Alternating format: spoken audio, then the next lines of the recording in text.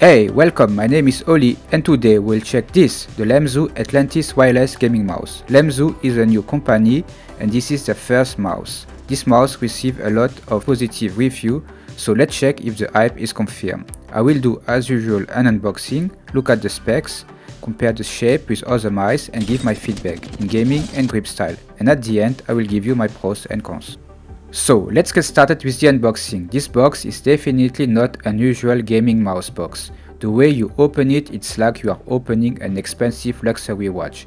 This is an amazing experience. You already know that a great product is waiting inside.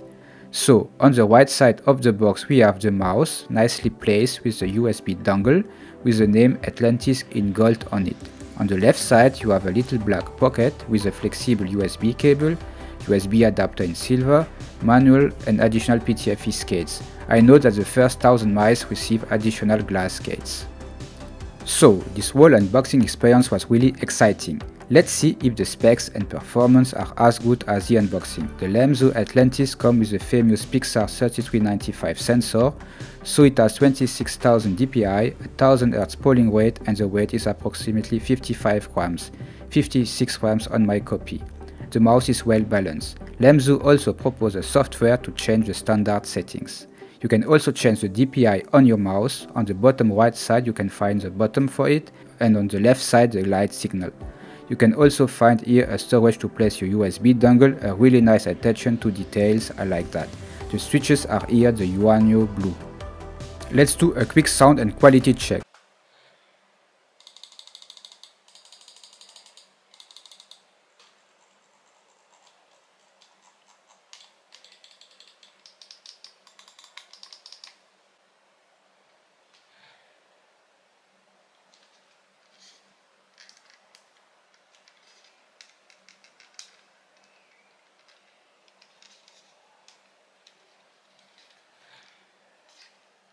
The switch sounds great, the scroll wheel and side buttons feels awesome, almost no pre and post travel, the quality build feels solid. But I found something. The scroll wheel on my copy is not centered.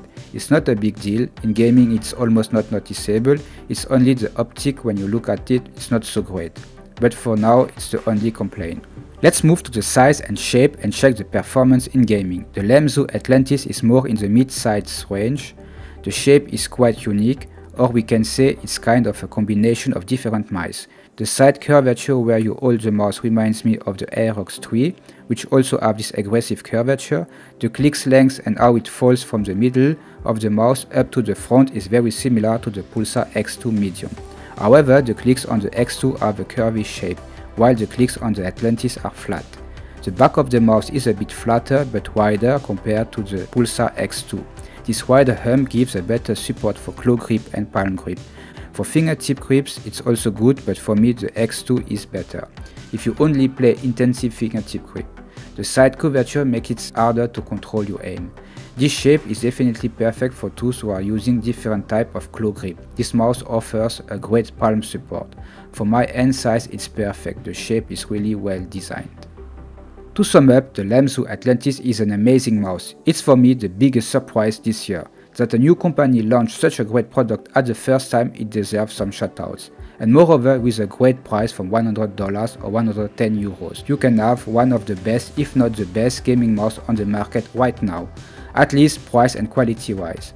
I hope that Lamzu will continue to bring new and great products on the market. They have now put the expectation very high. I know that they are working hard on a mini Atlantis version that should come end of November this year maybe.